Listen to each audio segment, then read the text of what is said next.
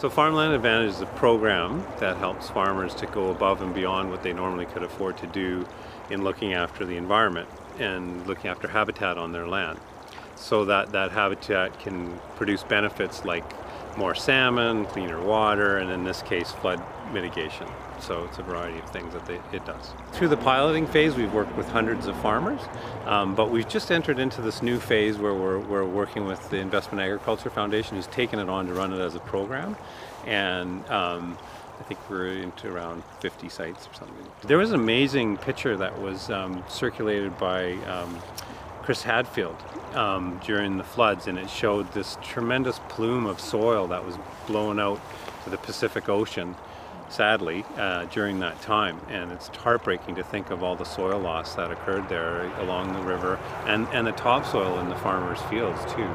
So this type of intervention again prepares the area to receive those flows, and it's the natural way that the system evolved, and all the species that depend on it, like we talked about the endangered Salish sucker that we'll find here, and the salmon species, all those things depend on this healthy ecosystem to thrive.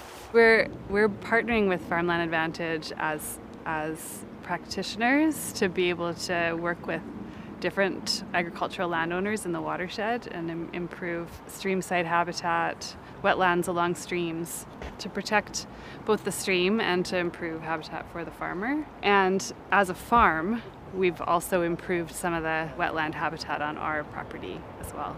There was a lot of water that came down all at once in the November floods, and we saw the water come right up to the bottom of the bridge and flood out both banks and take out quite a bit of sediment and scoured out a lot of the gravels. So this area, unfortunately, was the salmon were spawning at the time. So, the coho and the Chinook salmon were actively spawning, and a lot of the eggs were spread around onto the banks. But thankfully, the spawning was still occurring through November and December, so hopefully there was still enough active spawning that could happen once the floods receded. But yeah, it's pretty amazing to see the amount of water move through here. Beyond these streamside buffers that would be beneficial to protect the landscape is for careful land management and the upland as well, because the more concrete basically that is laid out on the landscape,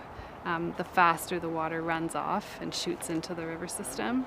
And so we need protection not just right at the bank, but basically on the upland surface, so that the water has a place to go and slowly filter through and trickle into the river rather than just rush off the surface and scour it out.